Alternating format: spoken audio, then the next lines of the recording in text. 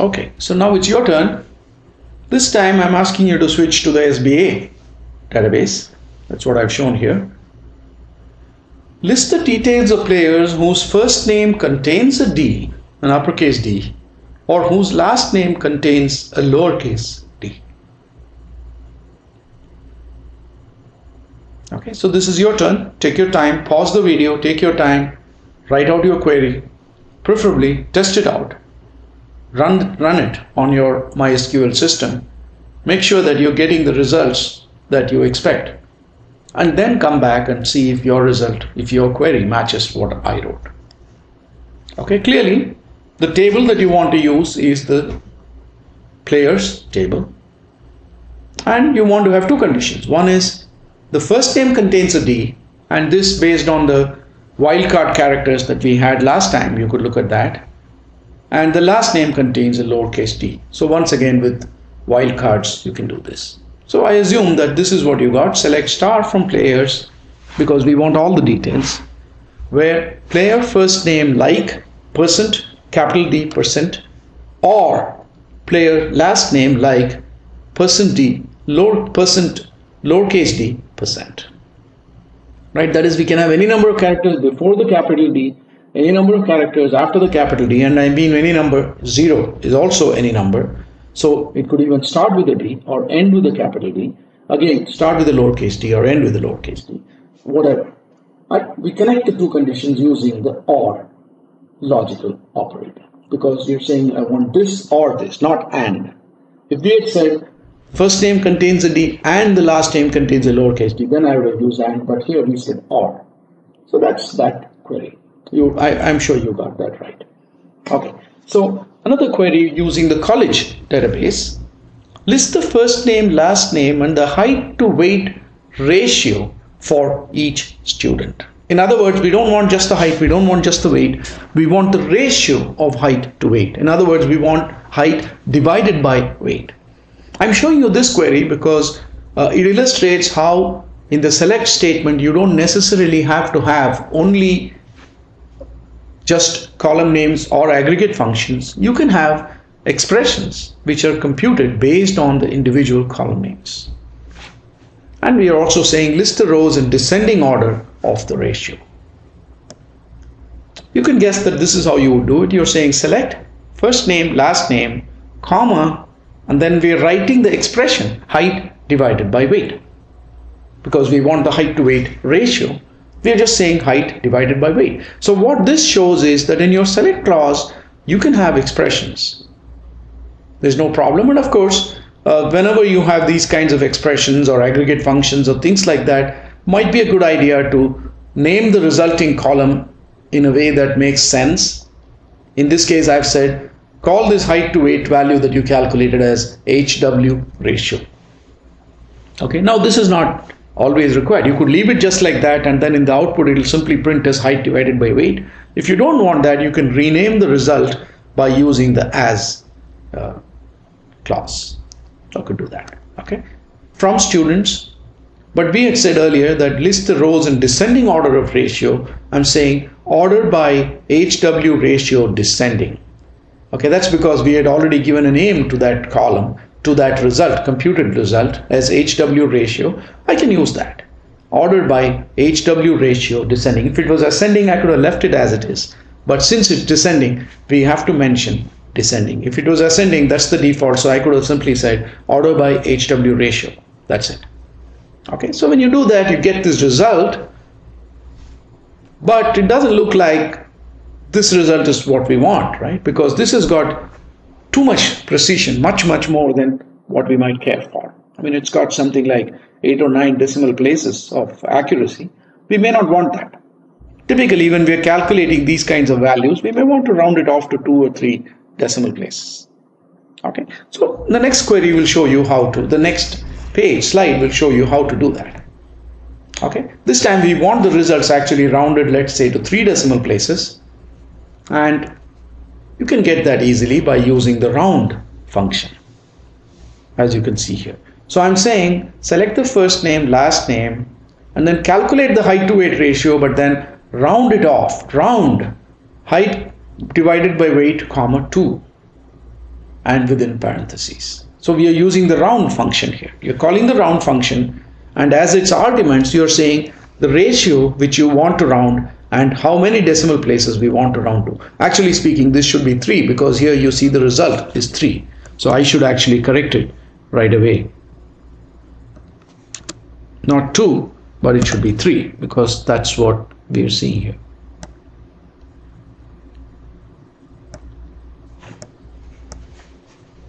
Okay, so we've rounded to 3 decimal places, so it should be 3. Now your turn. One more query using the basketball database. List the coach ID and the total number of characters in the coach's name. That is number of characters in the first name plus number of characters in the last name. Okay, so we have seen how we can use expressions in the select clause, and you just have to figure out how you're going to find the total number of characters. If you just flip back a little bit, you'll see that we discussed some string functions which might help you to do this. So once again, as usual, pause the video, try to get your answer, try it out on the system, make sure that the results you're getting make sense. If you get any error message, don't just give up. Carefully read the error message and see what it's trying to tell you. Okay, many times I find that as beginners, when we get an error, we tend to think, oh, the system is doing something, it's not working properly, and so on. When you're interacting with a computer, it has no choice. It has to simply carry out what you said. So if you see a mistake, 99.9999% of the time, the mistake is something that we made. Okay, so, and it tries to tell you what the mistake you made might have been. So look carefully at the error message, try to make sense of it, and try to correct your query based on what you see in the error message. Okay. It's a good learning experience. In fact, making mistakes is the only way you learn whenever you're trying to learn something new. So don't be worried about making mistakes. Don't think, oh, don't get frustrated because you make mistakes. There's no way to learn without making mistakes. Even now, when I'm preparing all these lectures, I make mistakes. I have to try out my query and then make sure it works and then come and post it. Sometimes I'll just type out a query and it'll be wrong. So I do make mistakes even now. Point is not to not make mistakes, but the point is when you make mistakes, to fix them, to look at the error message and fix them. Okay, so I'm assuming again you paused the video and you've continued it at this point. So you probably got this query. So it's select coach ID, char length coach first name plus char length coach last name. Because the char length function, string function, which we discussed earlier, is what gives you the length of a string field. So we're saying get me the length of the first name, get me the length of the last name, add the two things up. Okay, and we are saying, okay, that's the expression that I'm going to select, and because we've got this complicated expression, I'm giving it a name as name length from coaches. Okay, I'm pretty sure you got this as well. So just illustrating to you how there are new things with additional functions that you can do in. One more example for you, one more exercise for you. Again, this uses the basketball database. List each alphabet and the average height and weight of players whose last names start with that alphabet, and round the averages to 3 decimal places. Okay, so think about what the query is asking you first. Each alphabet, so for example, alphabet A, you get all the students or all the players whose last names begin with that alphabet. Among all those players, what is the average height and average weight of those players? Okay, so that's really what we are trying to look at. So visualize the query. Again, pause the video, get your answer, try it out on the system, then proceed.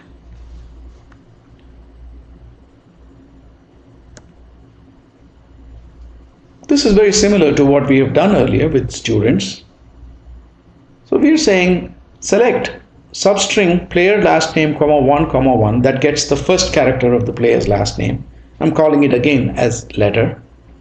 And then I'm saying round the average height to 3 decimal places and round the average weight to 3 decimal places. Earlier we had used count in this in the student example. We had used count to find out how many students have last names starting with a particular character. This time, instead of using count, we are just using the average height and average weight, which are also, of course, aggregate functions. And of course, we want to select this from players, and we want to naturally group by letter, right? Because we want one summary for each letter. Okay, so that's really the answer to 52. Okay, now 53. College database. For each section, list the course name, section name, and instructor name. Okay. Of course, we know that in the sections table, we've got the course ID, we've got the section name, and we've got the instructor ID. Okay. What we are saying is we want the course name. Section name is right here, and we want the instructor name. Clearly, what this means is that we have to join the table sections to the table courses on the course ID and to the table instructors on the instructor ID. Okay, so we've got sections. We are joining the table courses on the course ID, and we're joining the table instructors on instructor ID. Okay, now just to remind you what we mean when we say we are joining is we are saying we've got the sections here. So for this section, the course ID is 10. So we want to bring the course ID with 10 right here. For this section also, the course ID is 10. So we are just bringing in the row for course ID 10. So we are just adding the courses information so that the course ID matches the course ID of the sections table. So that's how you're joining these two tables, sections and courses, on matching course IDs. Similarly, we are joining the instructors table to the sections table on matching instructor IDs. Right? So you can see here 10 matches 10, again 10 matches 10, 20 matches 20, 20 matches 20, 40 matches 40, and again 10 matches 10. Okay, so that is what effectively gets us the joining of the sections table with the instructors table. Okay, so this is a three-way join. You've got the tables, sections, courses, instructors, and we are doing these two different joins for these tables. And therefore the result is going to be as shown here. Select course name, section name, and instructor name, which is instructor first name, last name, from sections S. Join courses C. Okay, so here we are doing this particular join. Join courses C on S.course ID equals C.course ID.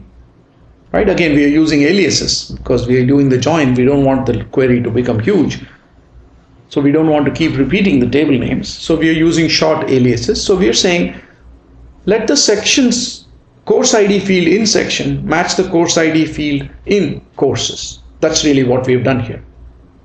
Then we've said also join the instructors, and we gave that an alias I, and saying let the instructor ID of sections match the instructor ID of the instructor table. Okay, so once we have done the joining, we are saying give me just course name, section name, first name, last name. So we'll get the course name, which is this, section name, which is this, instructor first name, last name. So those are the four different columns we will now take once we have created this joined result. Okay, so that's really what we are getting here. The joined result is picking out from the mega table that you've created from the join, you're picking out only the columns you want. Okay, now we could do the same thing using a different approach. Okay, we could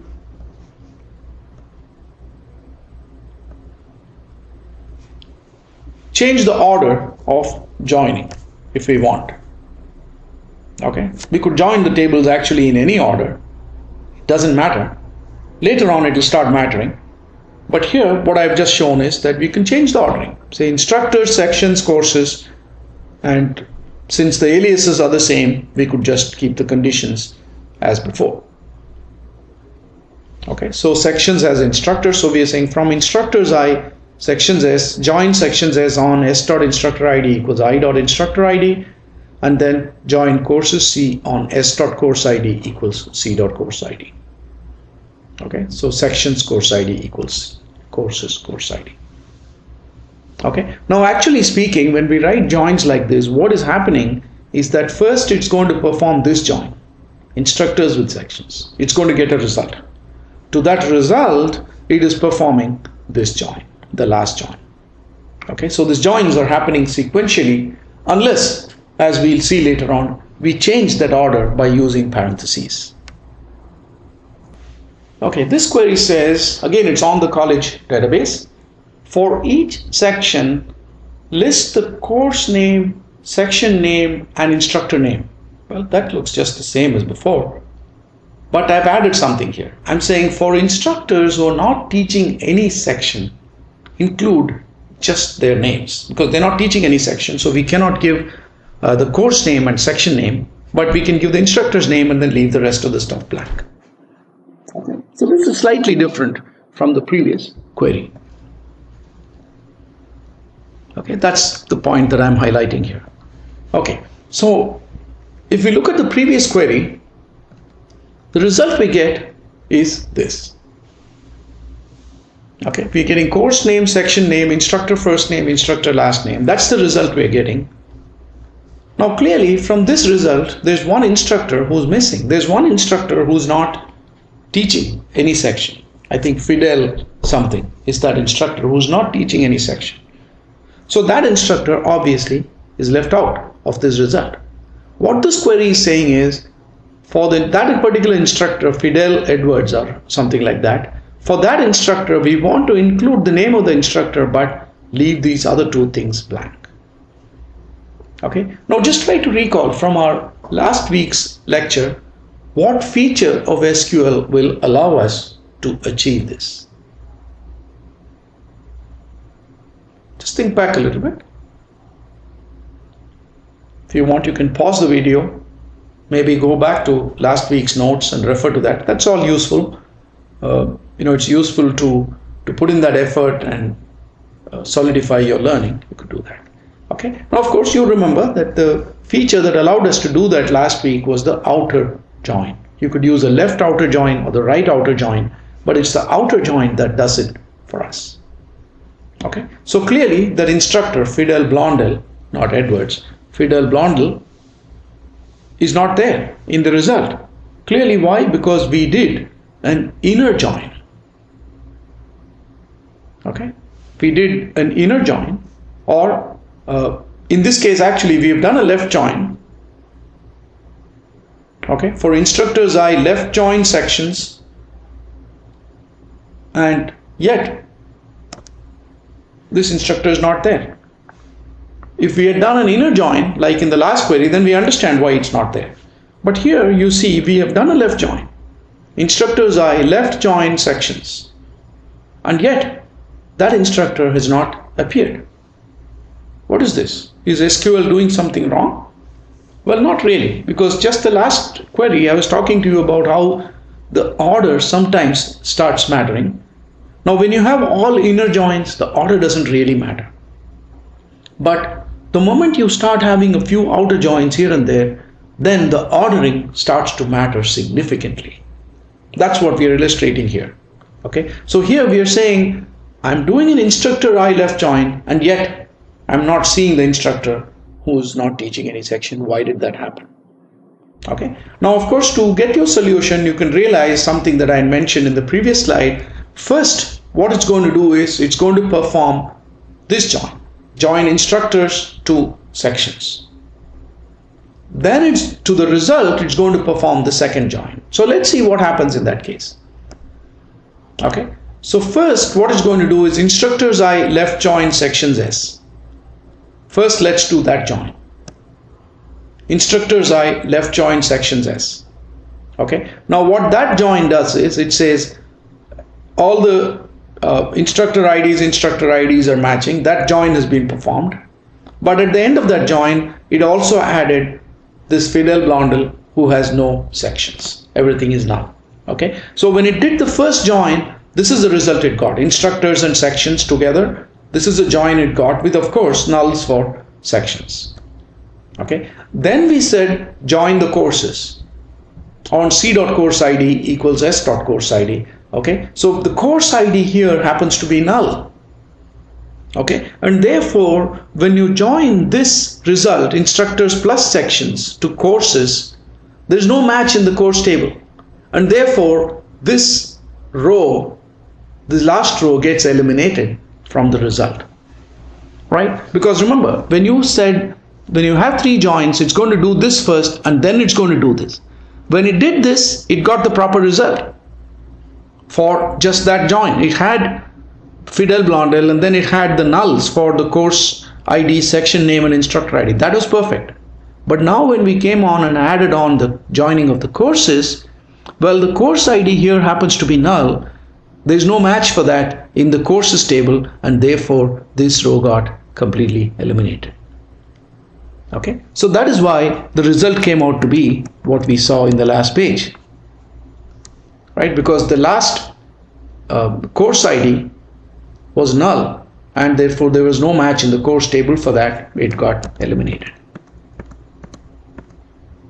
Okay, so that is why we got the result that we actually got.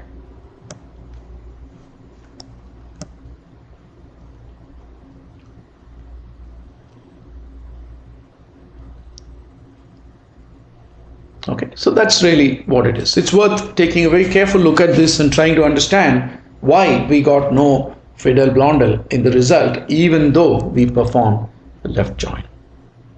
That's very instructive to look at why that happened. Okay, so let's look at the same thing, same query, doing it in a different way. For each section, list the course name, section name, instructor name. For instructors who are not teaching, just include their name. So first we join courses and sections on course ID. To the result, we join instructors.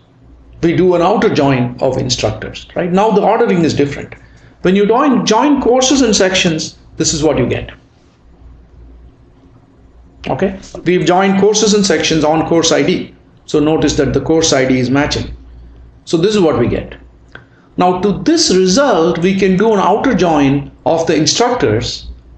And because we did an outer join of the instructors, we now see instructors, of course, on instructor ID. The null gets appended to the rest of the table, right? That is because we first joined sections and courses. Then we're joining instructors as an outer join. So in this case, the outer join is happening with the result of the first join. Whereas in the earlier case, the outer join took place first. And then came the second join, which destroyed the effect of the outer join. This time we are doing it last. Okay. So if you do it this way, then the result is going that SQL is going to be sections join courses, right join instructors. That's the outer join. The instructor table is coming on the right. So we are saying right join. Okay. And this happens to give us the correct result, which we are seeking. Okay. So changing the join order is actually rescuing us in this particular case. So this is all very important. You should pay very careful attention to what I'm trying to say here.